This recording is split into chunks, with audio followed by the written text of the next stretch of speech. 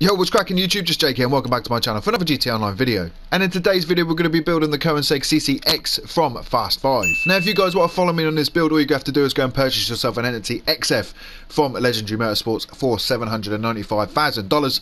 Meet me in NS Customs and I'll show you how to do the rest. So you go my bros, as you pull into LS Customs you'll see the Entity XF is in the supercar category. Now as always guys, we're going to start with 100% body armor, then we're going to go to the bodywork and we're going to add these custom side vents.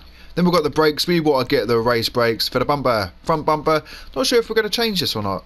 What does, yes, we are. We are going to change this.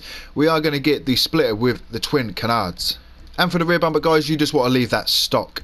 So next we're going to go to the engine. You want to get the level 4 engine upgrade. For the exhaust, at the moment the exhaust we've got are pretty good. You know, I don't think we need to change them, even though the one from the film has a central exhaust, a singular central exhaust, but we can't get that unfortunately. But it definitely doesn't have, you know, these sorts of exhaust, man, with dual or triple. So we're going to stay stock for the exhaust. Then we're going to go to the lights. You are going to headlights and purchase the Xeon headlights.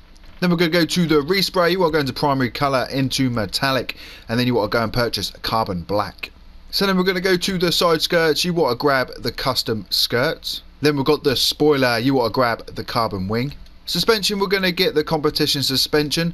Transmission, we're going to get a race transmission and turbo tuning. Now for the wheels, guys, you are going to wheel type it into sport.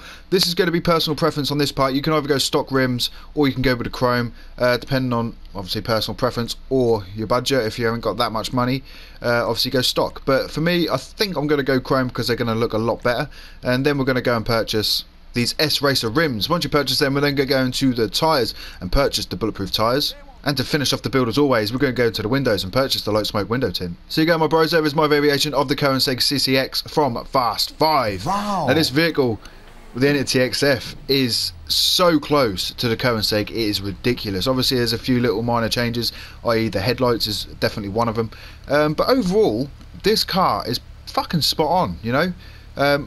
Like I said, a couple of different changes. The rear headlights, or the rear, not the rear headlights, shit. We've got the rear tail lights and the front headlights, which are obviously different to the Koenigsegg, and where the exhaust placement is obviously different from the Koenigsegg as well. But other than that, I can't really see much different, to be honest. And we've got this fucking sweet carbon black on there as well, because the Koenigsegg in Fast 5 does have a lot of carbon paneling, so I thought it would be important to go with the carbon black for the respray. But you know, man, it looks fucking sweet. Who's this guy? Look, it is fucking retro custom, boy. You want to race? You want to race me? No, you don't. You want to go. See you later. But yeah, like I was saying, guys, this Entity XF does a really good job to you know, play as the Koenigsegg CCX from Fast 5. I can't really imagine the Entity XF being based on any other vehicle than a Koenigsegg CCX. So yeah, that's going to be the end of the video. I hope you guys did enjoy. If you did, please give me a 2 sweet, and if you haven't already, why not subscribe to my YouTube channel for more GTA 5 content. And until next time, guys, I'm out. Adios.